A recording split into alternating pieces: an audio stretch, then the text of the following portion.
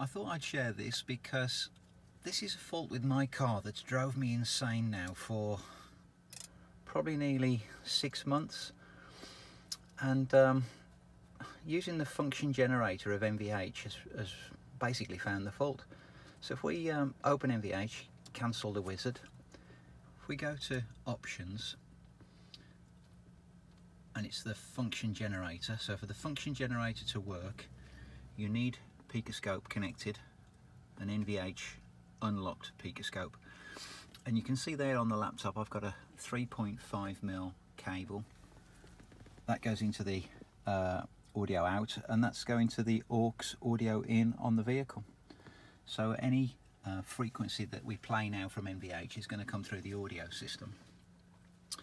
And I want to play low frequency in the car. I want to get the cabin drumming if I can, because well, hopefully you'll hear this noise. So we want to activate something called sweep mode, and we want to start at a frequency very low of 1 Hertz, and we'll go up to about 150. That's all low frequency, and we'll sweep up. I'm not sure if you can hear that's coming through now. So now we're playing this frequency in sweep. I've got the volume on the laptop set to about 70, and I've selected the aux input, and it's around about now. There it is. I hope you can hear that. There's a buzzing in the door. Now that is about 70 Hertz. So let's pause the software and come down step by step until we get this buzzing that drives me insane. There it is. Probably 77 I think was the sweet spot.